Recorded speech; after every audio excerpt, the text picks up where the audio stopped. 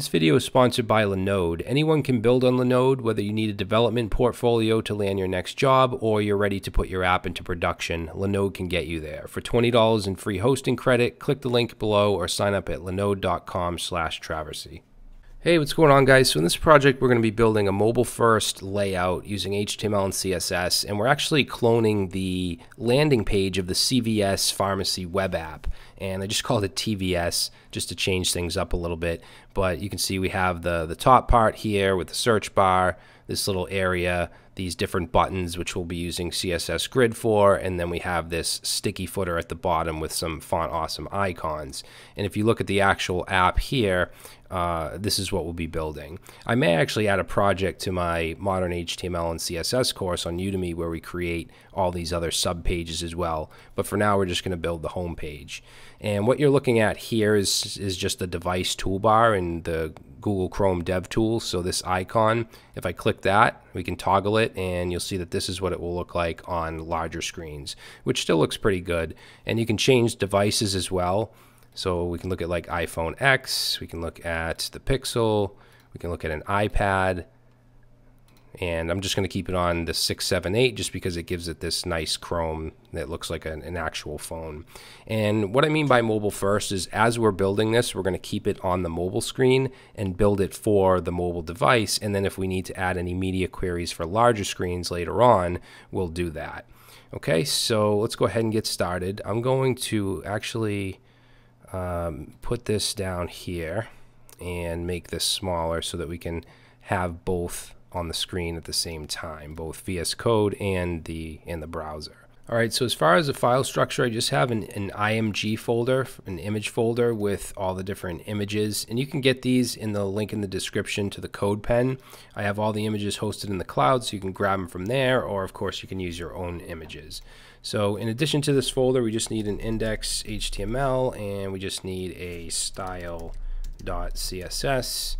and we're going to start off with the markup here in the HTML file. So let's use Emmet to create a boilerplate. So exclamation enter, and then for the title we'll say TVS pharmacy, and let's add a link to our style sheet. Okay, and then we're going to be using Font Awesome, so I'm just going to go ahead and open up a new browser tab here, or browser, and I'm just going to search for Font Awesome CDN. I'm going to use Font Awesome 4, that way we don't have to actually log in and download a kit and stuff like that. So if we just click this Bootstrap CDN link, we can grab it right here. So this link right here, I'll just click and copy it, and then we'll paste that right above our link to our style sheet.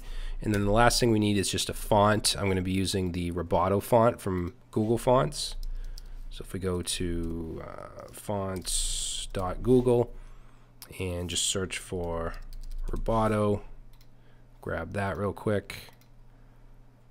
Just going to grab the link, copy it, and then we can close that up, paste it in, and there we go. So I'll save that, and then I'm just going to open this up in my browser. So I'm using an extension called Live Server, so I'm going to right click and just open with Live Server. Okay, and obviously there's nothing here because the body's empty, but I'm going to open my Chrome DevTools with Command Option I, and I already have my device toolbar selected. If you don't, you can just click it and you can just toggle it on and off like that. Okay, I'll just make this smaller. All right, so now we have this nice chrome around our user interface, so let's start on the body. So for the body, we are going to have that splash page. We'll use a little bit of JavaScript to just make it flash at the beginning, but we do need the markup for that, which is simply going to be an ID of splash, and then we're going to have an image with the class of logo that's going to go to image/logo PNG. All right, we don't need this right now, so what I'm going to do is just comment that out for now, those lines out. Then we're going to have a content class, and basically the content class is going to wrap around everything except for the footer, because I want the footer to be sticky, and I'll show you how to do that later on, but just know that everything is going to go in this content class except the footer, okay, including the header. So let's add our header. We'll use the HTML5 header tag with a class of app-header.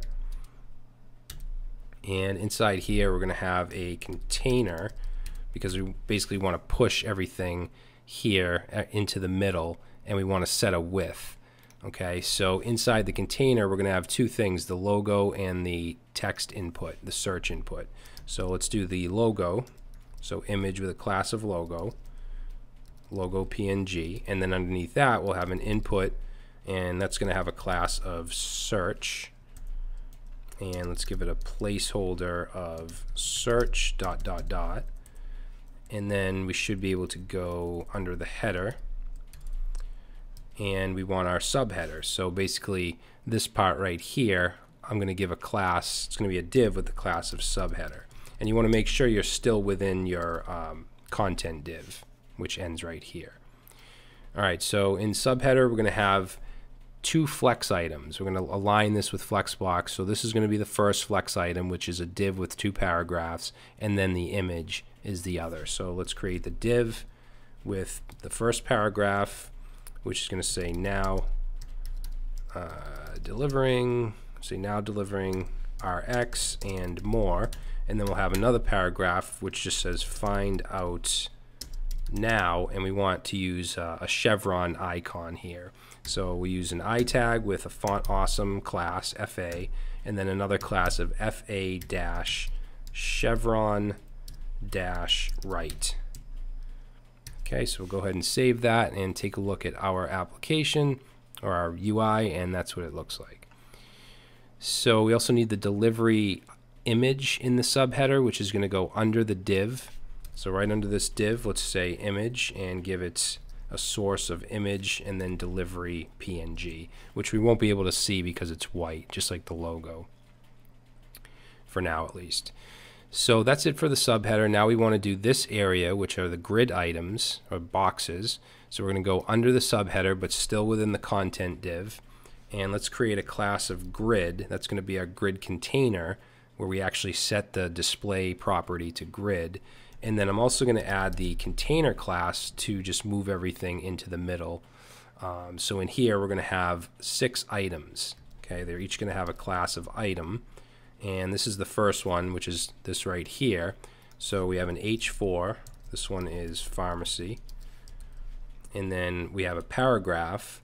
Let's say 2 RXs that are ready to refill. And then an image, which this one is going to be the medicine bottle. So it's medicine PNG. All right, if I save that, we take a look. We just have a giant image. We'll fix that later. Now for the rest of these, the other 5 items, I'm going to paste these in just because I don't want to be too repetitive. You can just copy them or you can grab them from the code pen. So under this item, which ends right here, I'm going to go ahead and just paste these in. Okay, so the second one is the deals and rewards. Then we have the second clinic instead of the minute clinic, the shop, the photo, and the weekly ad item. All right, and then I'll save that. You can see we have all those images now, all those items, and now we want the footer. So we're going to go under the content div now. So it should be the very last thing right above the body, and let's add a footer tag with a class of app-footer. And this is going to be a UL with some LIs, and each LI is going to have an icon. So this one is FA and then FA-heart, and then the text is just going to say home. Okay, and then I'm just going to copy and paste in the other 3. Okay, so we have home, we have show card, account, and find store, all with different icons. So if I save that and we go all the way down, you can see our footer, okay, which is very ugly. So now we're going to jump into the CSS. So we can close that up, open up our CSS, and I'm going to start off here with just creating a couple variables or CSS custom properties on our root scope, meaning we can use these anywhere. So we're going to have a primary color, which is going to be hexadecimal CC000, which is like the 4 zeros, which is like that CVS red. And then let's do secondary color, which is a slightly darker red, so 7C0000. And I have a whole video on CSS custom properties if you're interested. And then for the, let's see, we're going to say HTML body. And we're going to set a font family of Roboto, sans serif. And then I'm going to add a height here later when we get to the sticky footer, but I'm not going to do that just yet. I also want to add a reset for box sizing. We want to set that to border box, and we want to reset the margin and padding for everything. So margin 0 and padding 0. Okay, so down here, let's start on the container. So the point of the container is basically to kind of move everything to the middle, give it a width. I'm going to give it a fluid width of 90%. And for the margin, we're going to say 0 top and bottom, auto left and right to move it to the middle. And let's add a little bit of padding, say 10 pixels. And we'll just set the overflow to none and save. Okay, you can see the search is pushed over a little bit. So let's start top down. So we'll work on the header. So that has a class of app-header. And we're going to give it a background color of the variable we have of primary color. So we need to use this var and then parentheses and then the name of the variable. Okay. And then I'm going to set a box shadow so that right here we have a little bit of shadow. So for that, I'm going to use 3 pixels, 3 pixels. We'll do 10 for the blur, and then for the color, we'll do 888. Okay, so that just gives us this little shadow, which looks pretty nice. And then we're actually going to, before I do anything, let's make the size of this logo a little smaller. So we'll say app, header, and then class logo. Let's set the width to 170 pixels. Okay, so I want these to be aligned on top of each other. So what I'm going to do for the container in the app header, so I'm going to say app header container. I'm going to make that a flex box. So we'll say display flex, which if I save, by default flexbox is going to align horizontally. However, if I change the flex direction to column, they'll go on top of each other, which is what I want. And the reason I put it on the container is because if we look at our HTML, if we look at our header, the immediate child is the container. So if I set this to flex, then the container would be the flex item, and I don't want that. I want both of these to be the flex items. So I put the flex on the container. Okay, let's see. In addition to that, let's align the items to the center. Okay, since we're using Flexbox, we can do that. And then let's also justify the content to the center. And I'm going to set padding, so we'll do 15 top and bottom, 10 left and right. And then let's move the, we'll add some margin bottom to the logo to move that down a little bit. So let's say margin bottom, we'll do 16 pixels. Okay, now I want to style this search box just because it doesn't look very good. We want it to be a little bigger, add some padding. So let's do app, header, and then search. We actually don't even need the search class since it's only one input. We could just target the input with the type of text. And let's set some padding. We'll do 7 pixels, and let's set a width. I think 300 is good. I mean, I don't think any smartphones are going to be that, smaller than that. So I think 300 should be safe. What else? Let's change the border color to, let's do 777. Let's do border color. Actually, no, let's not do that. Let's leave the border off. I don't know why I did that.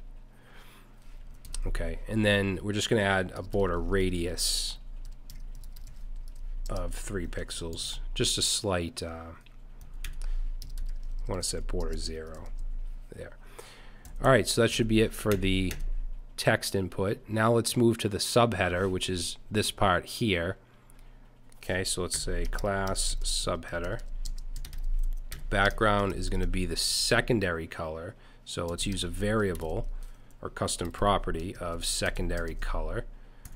Okay, that image is huge, so I'm just gonna shrink that down real quick. So we'll say subheader image, and let's give it a width of 40 pixels. Okay, so back up here in subheader, let's make the color of everything white. Okay, and then let's add a box shadow here as well. I'm actually going to use the same shadow I used up here, so I'll just grab that. Okay, so now you can see that has a little shadow. Now I want this to be slightly thinner than the header here. So, and I also want basically margin auto as well. So let's say margin, and let's set this to 0 on the top and bottom. Let's do 0 top, auto right, and then I want some margin on the bottom. So we'll do, what do we want to do here? 16 pixels, and then auto on the left. And then I'm going to set a width here of 90%, which should make it a little, yeah, there we go. So now it's in more than the app header. Okay, so I want the font size to be a little smaller, so we'll say font size, it's 16 by default, so let's do 14. And of course we want to add some padding here. Okay, move it away from the sides. And then as far as alignment goes, I'm going to display flex, because remember we have two flex items, this div and this image, and by displaying flex now they're going horizontally. Okay, and I'm just going to add the align items center, and then I want basically the truck icon I want to be over here. So when we use flex, we have a property called justify content, and I can take the remaining space and do what I want with it. In this case, I want it to be in between the two, so I'm going to choose space between for my value here, and I'll save, and then you can see the remaining space is now in between the two flex items. So let's see, I think that's all we need to do here. So for this paragraph, the text is really close together, so I'm just going to add subheader and then our paragraph. Let's just give it a we'll say margin 4 pixels, just to kind of split it up a little bit. Alright, so I think that looks pretty good, looks clean. Now for the grid, for these items here, let's see, we have grid, that's the main grid container, and then we have grid, and then the item, and we have the image, let's say grid, item, image, and I just want to shrink these images up so we can see what the hell's going on. So let's say width, and the grid item images, we're going to do a 30 pixel width. Alright, now we want 2 columns, right? If we look here, we have 2 grid columns. So the way that we do this is on the parent, which is the class of grid, we want to set the display property to grid. I also have a grid crash course if you're interested in that. Now doing that itself doesn't do anything. We need to add grid template columns, and we want 2 even columns, so we use fractionals, FRs. So we can say 1 fractional or 1 fractional, and 1 fractional. And this will give us 2 columns. If I save, now we have 2 columns. If I wanted 3, I could add another one, and that will give us 3. So the grid system is fantastic. Now another way we could do this is we could say repeat twice 1 fraction, and that will do the same thing, gives us 2 columns. Okay, now let's add some spacing or some gap. We can use the grid gap property. I'm going to set that to 10 pixels just to kind of split it up a little. Now the items, let's go down here into the items.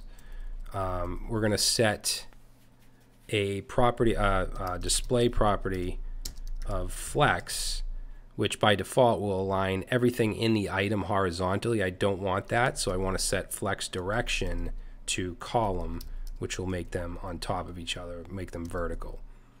Alright, and the reason I'm doing this is so I can easily align the image over here, which I'll show you in a second. Now we want to add a border of 1 pixel, and let's do CCC, which is a light gray, and solid.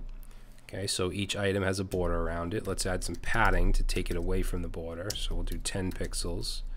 And then I'm going to do a light box shadow. Let's do 1 pixel and 2 pixel blur, and color will be CCC. So it just gives it that kind of raised effect. So let's see, what else do we want to do here? The H4s here are very close to the paragraph text. So let's grab those. We'll say grid item H4. And let's just add a margin bottom of 5 pixels just to move those down a little. And then for the paragraphs themselves, let's say grid item paragraph. I'm going to shrink the font a little from 16 to 14. And I'm also going to add a color of the secondary color. So we'll use our custom property here, our secondary color. All right, I'm also going to set the font weight to bold and set a margin bottom just to push the image down a little bit. So our margin bottom 20 pixels.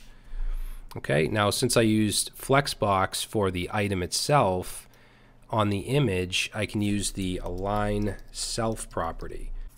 So we're going to set that align self to flex end, which is basically to the right. So if I save, now you can see all those images are now aligned to the right.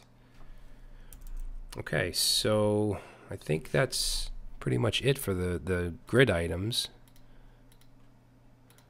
Looks like I just wrote 2 here instead of 4. Just change that. It doesn't really matter. But let's say 4 refill. All right, so now these are identical except for the footer. So let's work on the footer styling. So before I do the sticky footer and show you how to do that, I'm just going to style it, add the background color, align them, and so on. So let's do app-footer, and we're going to add a background of light gray, so F4 3 times, and then color of 444, which is a lighter color, and then a padding of 10 pixels. If I save it, looks like that so far. Let's shrink down the font size a little to 14, and let's add a margin top to push everything on the top up 10 pixels. Okay, now for the alignment, remember these are list items, right? So I'm going to make the UL, the unordered list, a flexbox. So let's say app footer UL, and let's go ahead and set that to flex. So if I do that, you'll see they'll align horizontally, and I'm going to set the align items to the center, and then the justify justify content. So justify content, I'm going to use space around, and what that does is this remaining space here, it's sort of like space between, where space between it would put it in between each item, but space around it'll actually put it on the outside as well. So it'll go in between and on the outside. It'll basically distribute that evenly. So if I save, there we go. Okay, we also want to remove list style, set that to none. So let's see, I also want to set the list items themselves to display flex, and then put them in a column so that the icon is on top of the text. So let's say app footer UL LI. So now we're targeting the list items, and we're going to say display flex, but we're going to set the flex direction to column instead of row, and now you can see they're on top of each other. Now we want to center them, so we want to use align items center and save, and now you can see that the icons are in the middle. Now I just want to make the icons a little bigger than that, so I'm going to say app-footer UL LI icon and set the font size to 22 pixels, okay, just to make them a little bigger. All right, now you can see that this footer is not sticky. Okay, there's space underneath it, which I don't want. And I'm going to show you an article that is really, really cool. It gives you a bunch of different ways to add a sticky footer, because this was a pain point for me for a long time. But it's at CSS Tricks, and if you just search for a sticky footer, basically it gives you 5 different ways to do this. And I used to do this kind of stuff here with negative margins and so on. But what I want to do is the third option, which is Flexbox, or fourth, right here. So basically, we've already done this. We have content around everything except the footer. And then we just simply need to add this, a little bit of CSS. So on the HTML and body, we want to add a height of 100%. And we want to display body as a flex item, set the flex direction to column, meaning vertically, set flex 1 on the content, and flex shrink 0 on the footer. So doing these things should push the footer down to the bottom and keep it there. All right, so let's go back and let's go up to the top here. And I actually wanted to, I didn't want to do that. I wanted to have body here and put this, put this down here. And then in here, we wanted to put our height 100%. And then on body, let's display flex and set the flex direction to column.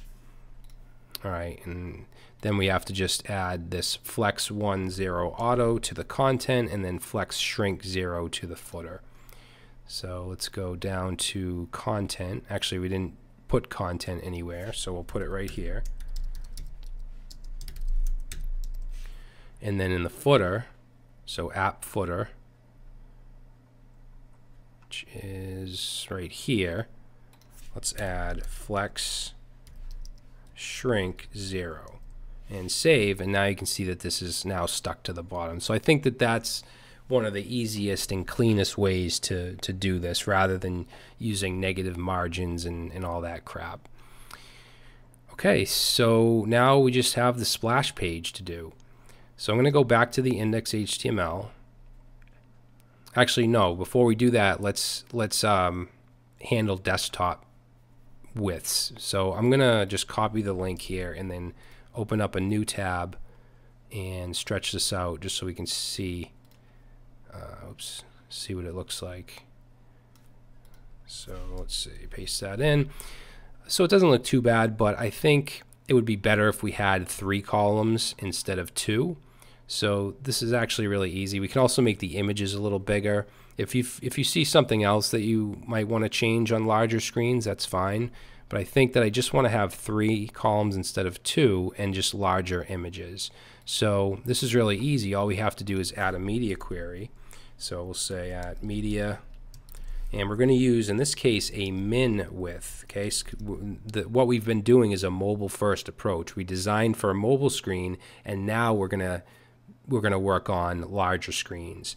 So typically, what I usually do is mobile last. I'll do the larger screen first, and I'll add my mobile queries with max width. In this case, we're doing the reverse. We're doing the small screen first, and then min width. And I'm going to do a min width of 768 pixels. Okay, so basically, if the screen is 768 or larger, then let's take our grid. Okay, so this is our grid container, and let's set the grid template columns, which initially are repeat 2 1FR, so 2 columns, but now we're going to do 3 on larger screens. And then I'm going to take the image, so grid item image, which I believe we have set to a width of 30. I'm going to set it to 60, make them a little bigger. So now if I save, now we have 3 columns and we have the images much bigger. Not much bigger, but I think it looks a little better. Okay, and I mean, if you want to add some other stuff, maybe you want to make these bigger or something, you can do that, but I'm focusing mostly on mobile here. So let's close that up, and this still looks the same. We still have our 2 columns here because this is all done in the media query. So now let's do the splash. So I'm going to go ahead and uncomment this right here. So basically we just have an ID of splash, and then we have the logo just kind of above everything. So we need to add some CSS to this. So we'll go right here and let's just put a comment in here. This is the splash screen, has an ID of splash, and we want it to cover everything. So the way we do that is we set the position to absolute. Okay, so absolute, meaning that it's kind of it's taken out of the regular flow of elements, and then we can set it to the top 0, left 0. So basically we're saying start here. Okay, so put it here, absolute, and then let's make the width 100%, so it goes all the way across, and then the height is going to be 100 viewport heights, meaning it takes up the entire page. So now the splash div, which only has the logo in it, is taking this whole area up. Now I'm going to set a background color, and I'm going to use the variable, I'm going to use the primary color, and save, and you can see it covers the entire thing. Okay, now I'm going to make sure that it's always on top by just setting a z index of 2, and let's now take this image, we'll shrink it up first of all. So let's say splash image, and we'll set the width here to 300 pixels, and then I want to move it to the middle, so its parent, which is the splash ID, I'm going to display flex. Okay, and then we're going to set the flex, we're going to set the flex direction to column, and we want to align items to the center. Okay, so that moves it to the center that way. Now I want it to move to the center vertically as well, so let's do justify content to the center. Okay, that moves it to the middle. And then basically what we want to do as far as making it disappear is we're going to add a class of fade, and that fade is going to set the opacity to 0, meaning that it'll disappear. So I'm going to go under the image here, and let's say splash and then class of fade, and set the opacity to 0, which is invisible. Okay, and we're going to dynamically put that on with JavaScript. Now I want it to have a fading effect, so we simply need to add a transition property on the splash element, and we're going to transition the opacity property with 1 second. So it gives it that it takes 1 second to change the opacity to fade out. So let's save that. Now obviously this isn't going to do anything, it just stays there, so this is where the JavaScript comes in. And I'm not even going to create a new file or anything because it's so simple. So I'm just going to go down to the bottom here and add in a script tag. Okay, and what we want to do is call a set timeout, and set timeout takes in a function. I'm going to use an arrow function, and it takes in a second parameter of the time that you want to wait for whatever you put in here to happen. And I'm going to wait 3,000 milliseconds, which is 3 seconds. Actually, let's do 2. So 2 seconds. And what we want to happen in here is we want to toggle the fade class. So let's say document dot get element by ID, and we want to select the splash element. Okay, so we're selecting splash, and then we're going to say dot class list dot add. This is a way in JavaScript that you can add a class. Actually, I'm not going to add. Let's use toggle. So toggle will add it if it's there, or remove it if it's not there. And then we're going to add in the fade class. Okay, so let's save that, and now let's reload this. What did I do here? Fade. Why isn't it fading? So we have splash fade, opacity 0.